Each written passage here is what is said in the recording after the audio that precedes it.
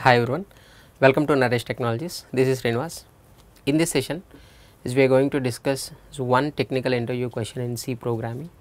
So this is your code snippet, and here it is. We are using the concept of a modify operators, is a pre-increment operators, and we know how pre-increment operators execute. Right here, the execution starts from the main function. The first a value. So get memory allocation, and here it is a direct initialization with a value 5. So a gets memory allocation at some location, is address, and initial value is 5. And here it is whenever the control come to that next instruction, here it is how that pre-increment operators and post-increment operators executes. Means pre-increment means what? First increase the value of a variable and then substitute in the expression. Substitute here, first in this expression how many pre-increments are there and how many pre-decrements are there. First you should increase and you should decrease all, and then only the final values you should substitute in the equation, nothing but in the expression.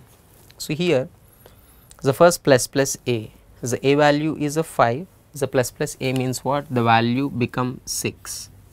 And remember one thing here, as soon as you increase the value, you please don't substitute the value here, because in the expression you have to increase and decrease all the pre-increment operators and decrement operators, you have to evaluate and then substitute the values finally.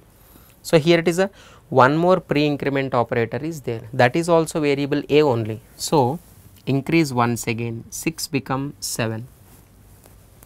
So now here it is a no more increments and decrements. Now substitute the values. So what is the value of a? It's not 5, it's not 6, because 5 already modified as a 6 and 6 already updated to 7. So a value is 7, there is no 5, there is no 6.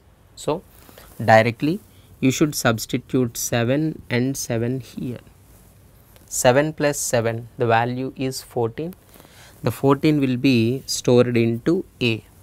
So here it is a value is 14.